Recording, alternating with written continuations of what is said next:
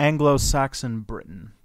The arrivals of the Anglo-Saxons and Jutes in Britain during the 400s and 500s created a new people, the English, who were to dominate Britain. The Romans left Britain around 410. There was a brief revival of power of the now Romanized British. In 446, the British High King Vortigern invited German Saxons from the Rhineland to enter Britain as mercenaries to support his struggle with the Picts. The Saxons gained a foothold in the southeast, but they were held off between 500 and 539 by the now legendary British leader Arthur, supposedly. After a battle in 552, the Saxons started taking over southern and central England. Many Britons were killed or lost their lands. Many emigrated to Wales, Cornwall, Ireland, Scotland, Brittany, and southwest or northwest Spain. The birth of England. In the wake of the German invaders, many of their countrymen emigrated to England. During the 500s and 600s, they slowly populated the country. British towns, villages, and farms were abandoned, and the Celtic Christian church retreated with them. The Germans brought new farming and ownership patterns, and their pagan tribal groupings gradually took the shape of kingdoms.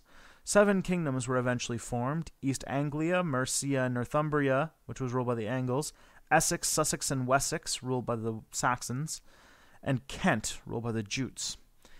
In 597, the Pope sent Augustine to convert the English. These converts coexisted with the pagans, but there were disputes with Celtic Christians.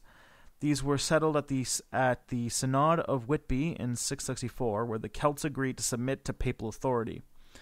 The 7 kingdoms often fought to claim the title Bretwalda, Lord of Britain. In the 600s, the Northumbrian kings Edwin, Oswald, and Oswy, and in the 700s, the Mercian kings Ethelbald and Offa gained supremacy. Egbert of Wessex was the first king of a united England in 829. In 789, the first Vikings appeared in England, and by the middle of the 800s, they had started to settle. When Alfred the Great was king of Wessex in 871, the Vikings were threatened to overrun his kingdom. Alfred fought 9 battles against them in 1 year alone. He finally defeated them in 878 and made them sign the Treaty of Wedmore, which divided England in 2, the Saxon West and the Danelaw in the East. Alfred was lawmaker, scholar, and a just king. In his time, texts were translated into early English, and the Anglo-Saxon Chronicle, an important history book, was begun. By 970, Danelaw had been won back by the Danes. England was reunified under Edgar, but in 1013 the Danes returned, and England was ruled until 1035 by the Danish king, Canute the Great.